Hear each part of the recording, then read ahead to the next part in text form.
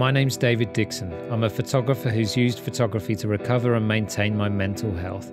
When I told my story, others started to tell me theirs, and I went out to meet them. I set out with two aims for this project. The first is to work towards making it more commonplace to talk about our problems, and the second to encourage everyone to take positive steps towards helping themselves and maintaining their mental well-being. It's been an incredible journey, and I've met some truly inspiring people, and now I'm sharing their stories with you.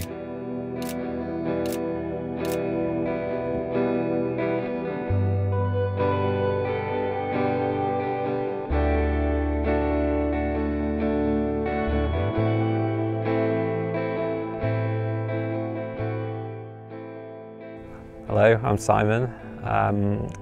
I'm father of two little tinkers, husband, have a full-time job in London. It was the time when we had a 6-month-old boy, Evan, and a 2.5-year-old, and Emily found a lump and we had it tested, and it was, it was cancer, and that was the shock, right? World end, and you suddenly into that whole process of dealing with a life event that you never thought would happen to you.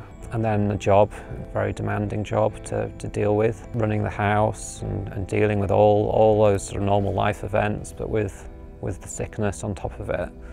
And for me, it was just completely bury it, and that was how I coped.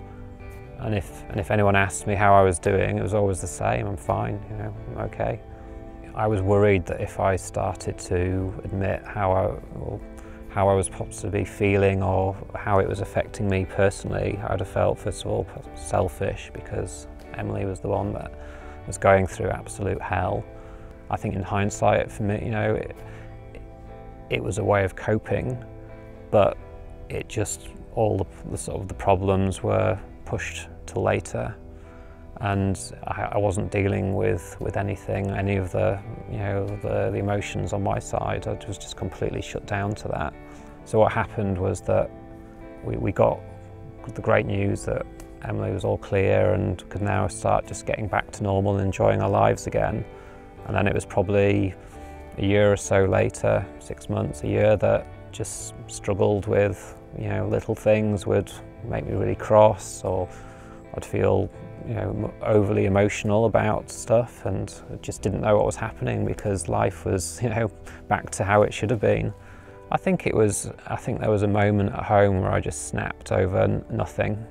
I can't even remember what it was, like not being able to find my keys or something really trivial, and it sort of affected me for half the day, of this feeling of sort of being just angry about things. And then when I looked back for the previous weeks, could see that actually that had been happening quite a lot, and needed to work out why that was happening, because that's not who I am and who I wanted to be. So that's why I went to to speak to someone and help put things, just sort things out in my head. Spoke to a counsellor, and the analogy he gave me was that the emotional well was full from everything that had happened, and so little things were just tipping it over the edge. The chap I saw definitely was, he saw anything, whether it be photography or going out for a run or biking, but he saw that kind of mindfulness of just having a bit of time. I mean, it's sort of like meditation, sort of having something where you're at peace with yourself and able to just not think about things, let the thoughts just sort of drift through and away, and that has a value to it. And the advice was definitely on those lines, just to have those kind of peace and quiet times. It was photography really where I just sort of discovered that you could be so much more creative. I could go out and take shots that I liked and edit them and show them and give yourself something really to think about. I think it was definitely a way to sort of just get that kind of mindfulness. You just switch off a little bit, and having sort of only thinking about the camera and the settings and the composition, you can't really think about anything else, and so it just helps you to sort of just switch off and have a nice creative place in your head that you go to sort of just to be yourself for a bit. So I think being out in places like this, you see the details around you, light catching, the colour on the trees or the bark or whatever it was. But even without the camera, it was nice because you see, as we have today, you see the deer and the wildlife, and so it's just sort of good for the heart really to see nature and in all its glory. But by having the camera, I think you just notice the details so much better. You're sort of thinking about composition and light, and because you're thinking about those things, for me, I felt that I was just sort of seeing in a more sort of creative way, but feeling quite grateful for what was around me. It's hard not to be places like this and really enjoy it, but I think the camera just allows you to do that much more. When things are a bit stressful and tough, whether it's for my home life, my job, and it's easy to dwell on those things. It's natural to do that. Whereas being out here with the camera, it's just a completely sort of an easy way of sort of forgetting about them for a little while and thinking about other things around you. And I found that by being out, everything just wouldn't feel quite so bad. It's no wonder that I felt overwhelmed by everything, because it's an overwhelming experience.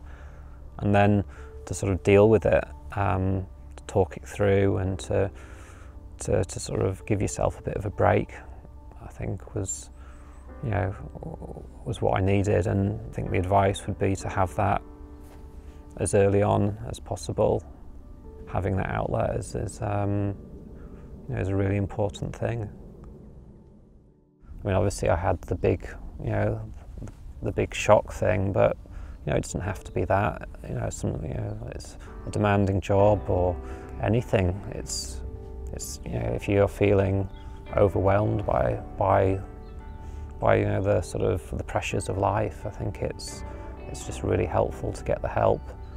And I think the more people talk about it, the more people realise that it is okay, because then you can get the help you need and then get back onto an even keel and enjoy life as it should be enjoyed again. Life's really, really good, and it's a great sort of time of my life at the moment. The kids are young and they're wonderful, and my wife Emily, she's fit and healthy again, but in a nice sort of headspace where just enjoying the world around me, I think. Famous sort of deer in these parts, which there's an albino deer, so completely white, and and I saw it for the first time actually when after Emily had been diagnosed, and when I went out for a walk to a bit of work out what on earth I was going to do with the whole situation, and saw the deer. It sounds a bit trite, but it was just a really nice moment of you think, oh, it's somehow it's been sent to kind of show itself to you, and maybe think things will be okay, and feel like maybe things weren't quite so bad and that you could get through it. And obviously I was reading a lot into seeing a deer, but at the time it was definitely a sort of poignant moment. And things are okay. And things are okay. So, and I saw it recently. Again, maybe it was just sort of there just to remind me of that. It was a pleasure to spend time with Simon. He's a friendly, laid-back and very thoughtful individual who had something happen in his life that shook the earth beneath his feet. And Simon's story isn't unusual. A demanding job, a young family, and all the commitments and responsibilities that come packaged with them. It just goes to show that when unexpected events or stress hits any one of these things, it can throw everything else out of line. It can change how we respond to otherwise insignificant things. The emotional well was full. We can all understand this, and just hearing this simple metaphor might just make it easier to identify when it happens to you. The important thing in all of this is that when Simon recognised and acknowledged that something had changed, that something wasn't right, he decided to seek help and spend time doing things that helped him. Photography for Simon, like myself, provides that respite from the pressures we all deal with. He uses it to relax, to be more mindful, and his photographs focus on the details, the small things and the beauty that's around him, which, if you ask me, is the perfect philosophy for life. The more you share this video, the more people will see it and hear the messages that are contained within. And if you think that's important, then please share it in every way that you can. If you feel like anything in this video has affected you in any way, there's a list of resources in the description below.